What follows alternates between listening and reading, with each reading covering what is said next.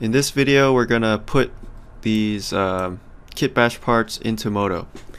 So first thing is to go to Gumroad to your tutorial files and just download this. It's called assets_hardware kitbash zip. So once you got that downloaded, you just right click and then say extract to folder. I already did it, so I'm going to replace. So now I've got a folder here, and let's go in here, grab all of these, and let's cut. Right click, cut, and let's go up here. So in Modo, all you have to do is look for system, and then look for open content folder.